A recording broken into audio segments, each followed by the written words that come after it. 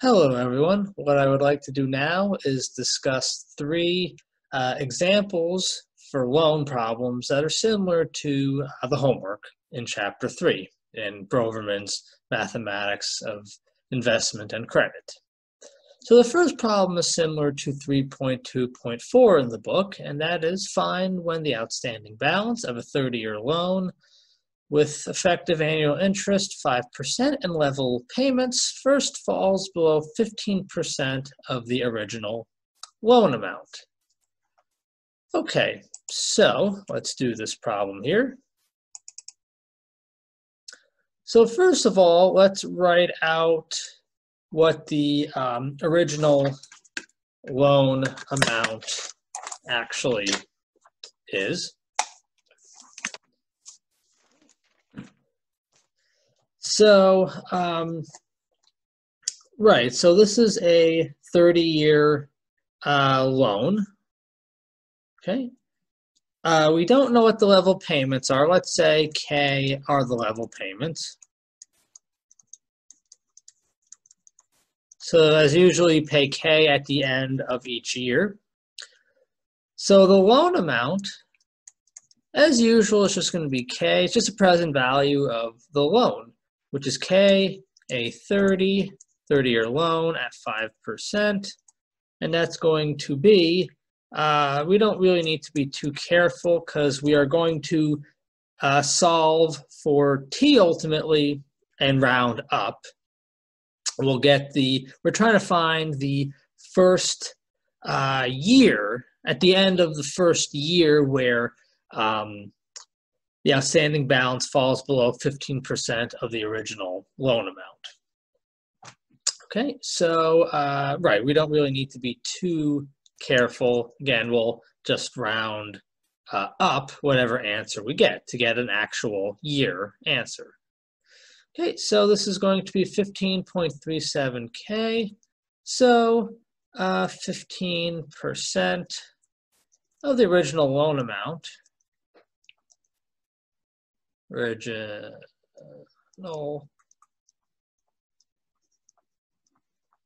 Well, you're just going to take L, which is the original loan amount,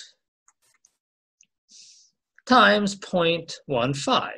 So it's 1537K times 0.15, and this gives you 2.3055, and you can round to the nearest decimal, whatever, doesn't really matter. Okay, so right, so we have that one easy but important piece of information for this problem.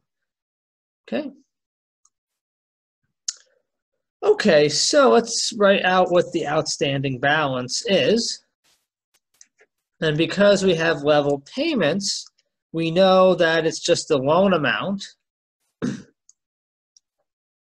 times, well, interest is 5%, so 1.05 to the T, minus whatever K is, the level payments, ST 0.05. Well, we know what L is. We just got it a second ago, 15.37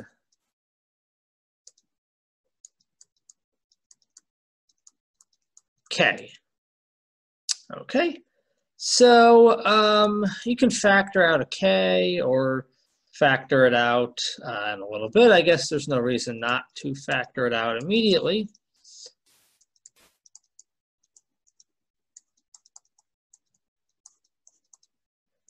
All right, so let's write out what this is. Just the usual standard formula for the accumulated value for an annuity immediate. So it's going to be, put this in parentheses, 1.05 to the T minus 1 over 0.05. Now I picked the interest rate of 0.05 for this example because 1 over 0.05 is just 20. So this is going to be k times, so let me do something first to make life a lot easier. Let's call this whole thing here x.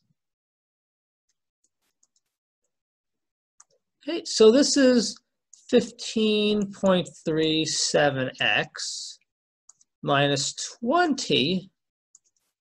Well, this is x minus 1. And again, 1 over 0.05 is 20.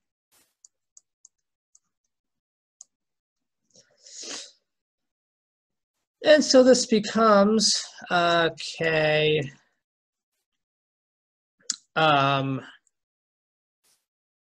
let's see, 15.37. Well, let me just,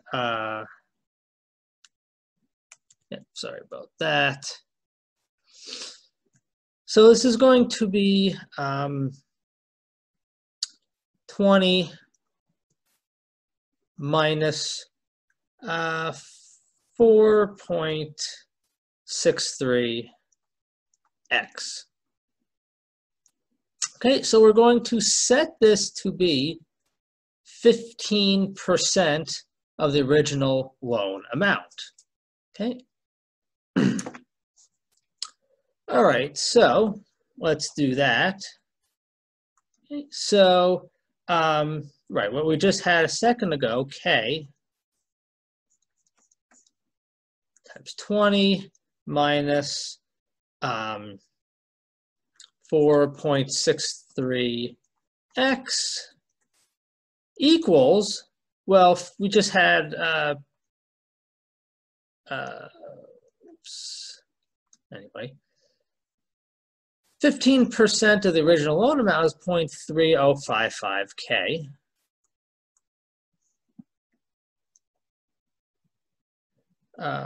Sorry, 2.3055k. So we just cancel out a k. All right. So we get 20 minus 4.63 x equals 2.3055, and you just simply, you just solve for x. You'll get x is going to be 3.82. And I should mention, when we do this, we're assuming interest is not going to be capitalized, so that as you go further into the loan, you are guaranteed to be reducing your outstanding balance. So whatever answer we get, when we round up, we are assuming that that will be actually the first time that the original loan amount, the outstanding balance is below 15%. Now, we round up, and we're assuming as we go up, we're basically going to reduce the outstanding balance. So, okay. So when we solve for t, in the previous year, we're maybe a little bit above 15% of the original loan amount for the outstanding balance, and when we round up, we're we're just we're a little bit below 15%. That's the first year of payment where we're below that 15% for the outstanding balance. Anyway, right. So remember what x is. Well, we set it to be 1.05 to the t. Okay, so I guess I'll keep this in red. Not that it matters, but so you get t is ln 3.82 over ln 1.05, and that is 27.48. So your answer is after 28 years, or in other words, after 28 payments, that is when you first have an outstanding balance less than 15% of the original loan amount. Okay, so let's go do another problem.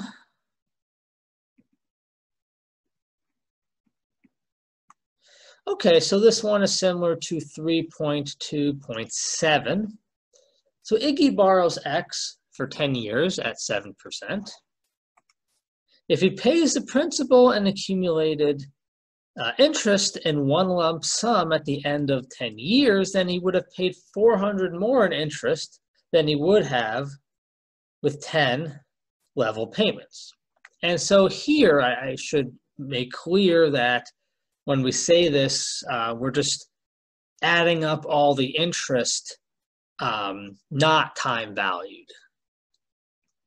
Find X. Okay. All right. So let's go to the whiteboard, to a new page.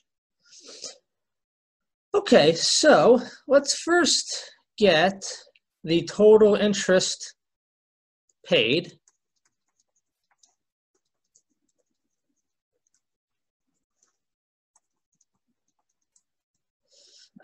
If the loan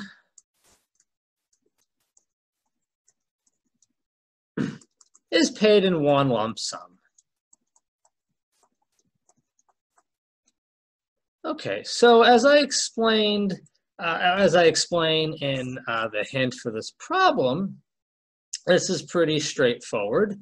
The loan amount, let's say, is, well, we said it was X. Iggy borrows X. Okay. So, right, so what's the interest paid on this loan? Well, at the end of 10 years, at 7%, you owe X times 1.07 to the 10th. That's literally the loan value at the end of 10 years, and hence that's how much you owe.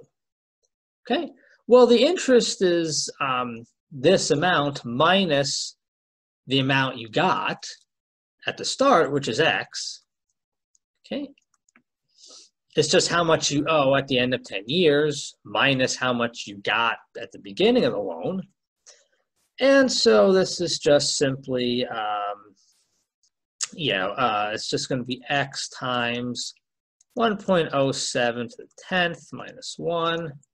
And plop this into your calculator, you get 0.96715 times X. Okay.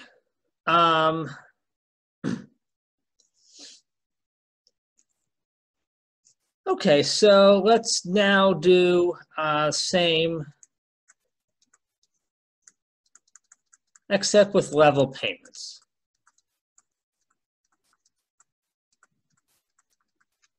Now let's say the level payments are K. So first of all, well, what is K? Well, right, so as always, if you're paying off a loan with level payments, then the present value of those level payments is the loan amount. The loan price, the same thing. So X, the loan amount, is your level payments, well, present value of these level payments of K. So at 7%, it's K A10.07. And so that means K is going to be X over a 10.07, and that is going to be 0.14238 times, see if I can squeeze it in just barely, 0.14238x, okay? And why did I get this? Well, we have a formula for the sum of the interest payments when you have level payments, and that is K n, K times parentheses n minus, just 10 here, an times anj. Okay, and right, you can just figure this out. This is going to be 0.1 for plugging in for K, 238K.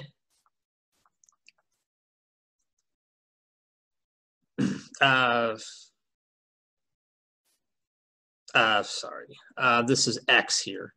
Don't know why I put K here, but it should be an X. Kind of silly on my part. 238. Right. So it's 0.14238x. So let me get rid of this K here. Let me get rid of the red.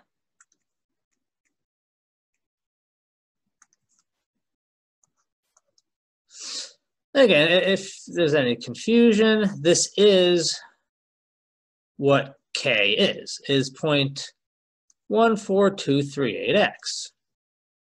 Okay, so just plugging in for K, that's all.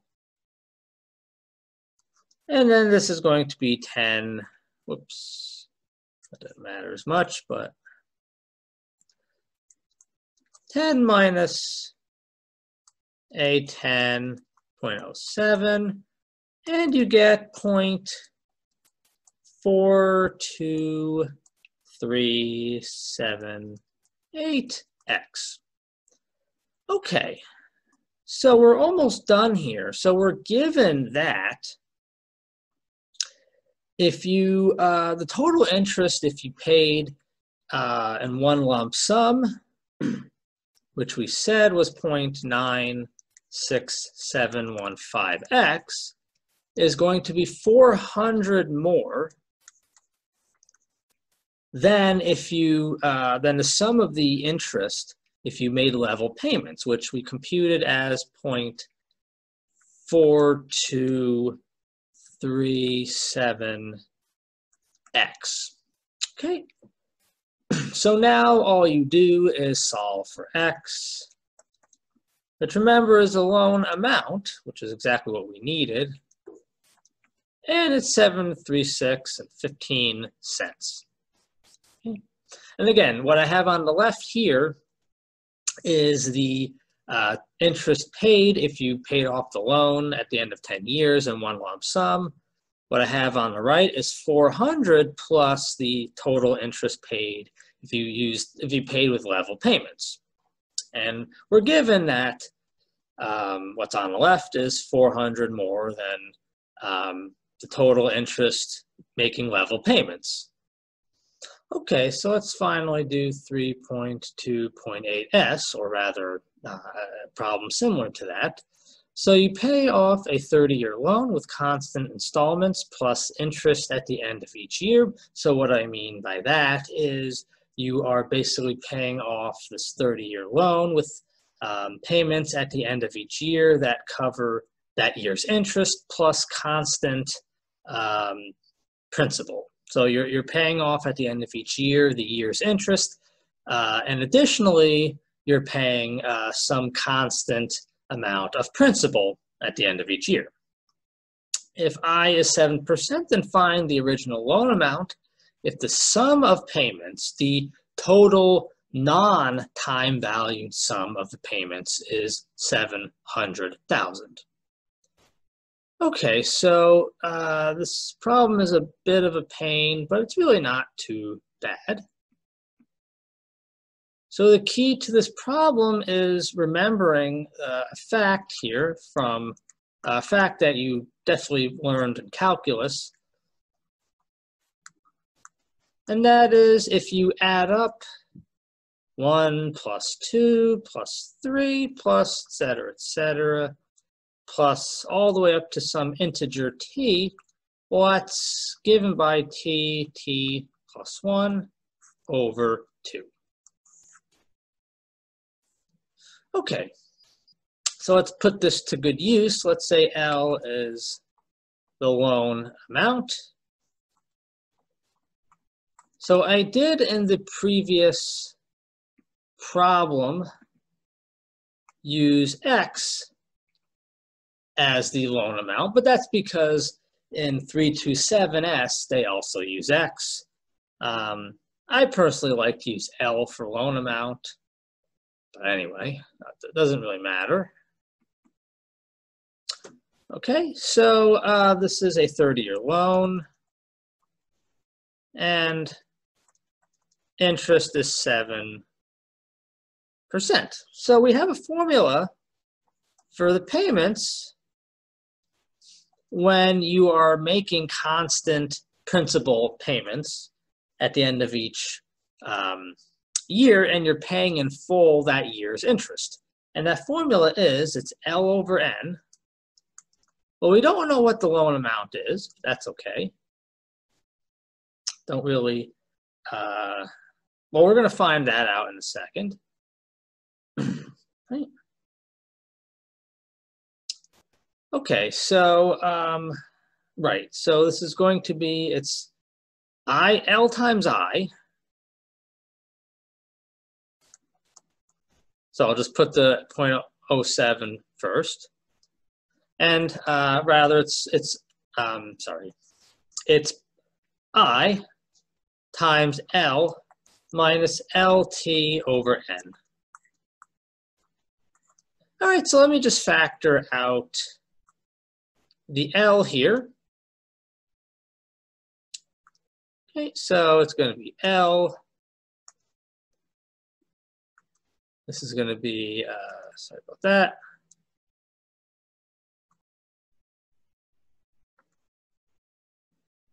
So it's 1 minus T over 30 if I factor out the L.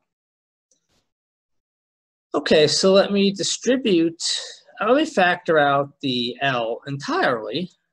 No reason not to. So it's 1 over 30 plus 0.07 minus 0.07 T over 30. All right, so let me write this here, kind of multiply and divide by 30. And the reason is so I can factor out a 1 over 30. So I get L over 30. So this is just 1. This is going to be 30 times 0.07, which is 2.1 minus 0.07 T. And this is just going to be L over 30 times 3.1, just 1 plus 2.1, minus 0.07 T. Okay? And remember that this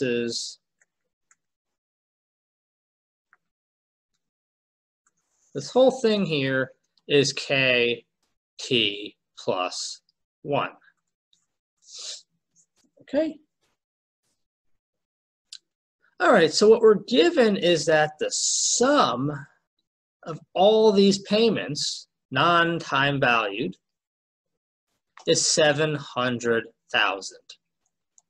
So T equals 1 to 30 KT. Let's write that as T equals 0 to 29 KT plus 1 because I have KT plus 1 right here. All right, just plop this in here. And I won't skip steps here so that we're all on the same page.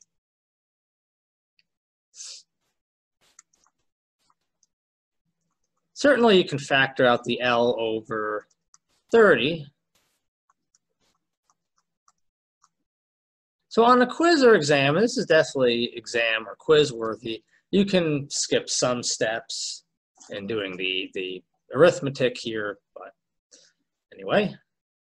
Okay, so factor out the L over 30. T equals 0 to 29 of 3.1 minus 0.07t. Break this up into two sums.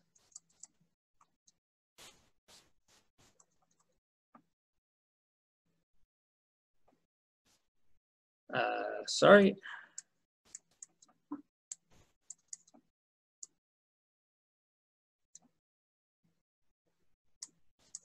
So let's factor out the point. Well, I'll just write it like this.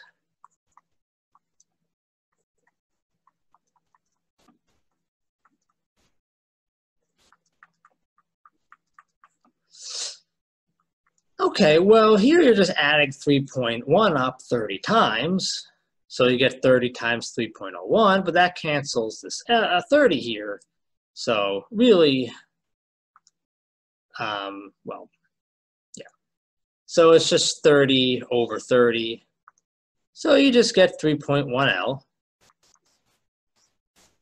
So here I can bring out the minus 0.07.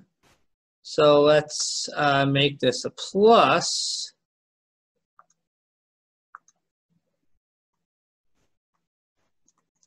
Let's get rid of all of this here. So it's just t here.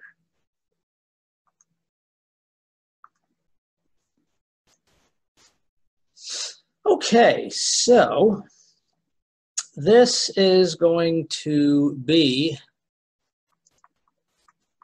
well, we have a formula for this. It's 29 times 30 all over 2. Okay. Okay, and this is simply going to be after you, sorry, this should be a minus.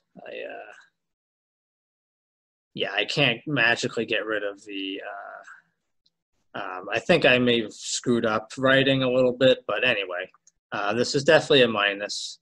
So if I did screw up, it's, anyway. Yeah, so I think I put 2 minuses accidentally. But anyway, this is going to be just minus 0.07, factor that out. So I got the L over 30. So this is a minus.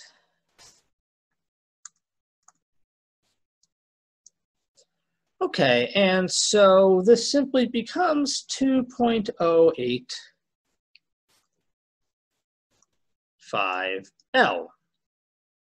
Okay, and remember, well, I don't know, let's use blue here. That was 700,000. Okay, so all you do is divide by that number, 2.085.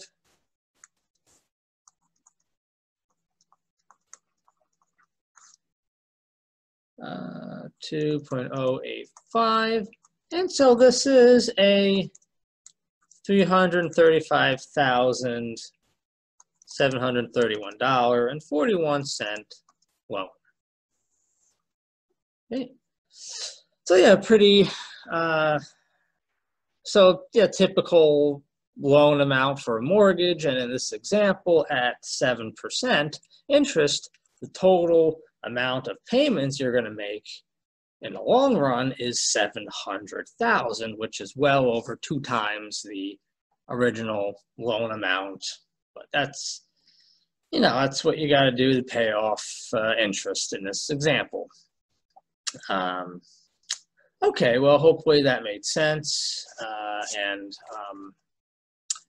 yeah, hopefully this helps in the homework. If you have any questions, let me know. So long, take care, and yeah, until next time.